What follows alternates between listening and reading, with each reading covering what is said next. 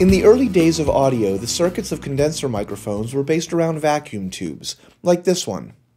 Unfortunately, tubes require a lot of electrical voltage to operate, so those microphones had to be tethered to power supply boxes that were roughly the size of a toaster. As you can imagine, this was inconvenient in many situations, especially when you had numerous microphones in a session.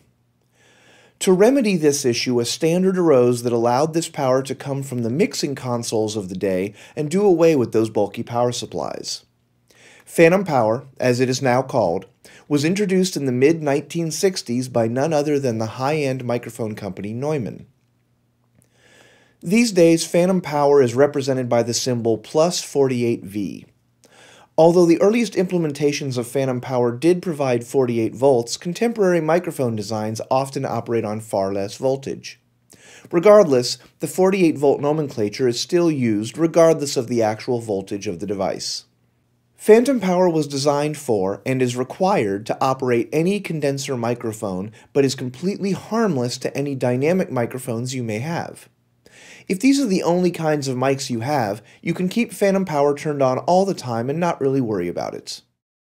You will also find that some small preamps and pedals for acoustic guitars, basses, and other instruments will accept phantom power through their XLR outputs so that the player doesn't have to rely on batteries or connect a power supply on stage.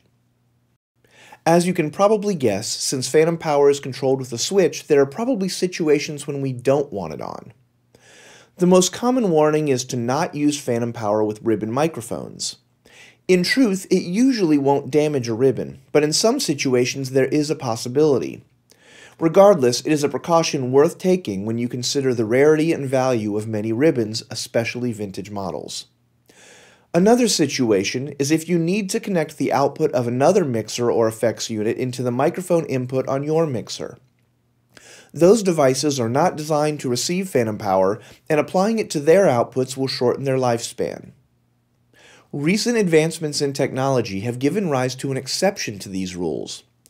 The well-known microphone company Royer released the world's first phantom-powered ribbon microphone in 2002. Currently, these products are beyond the budget of most audio beginners, but it's likely this technology will start showing up in more affordable products in the future.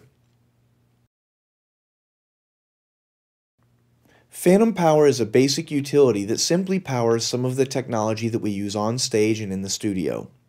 By following these simple guidelines, you can safely use it in your productions.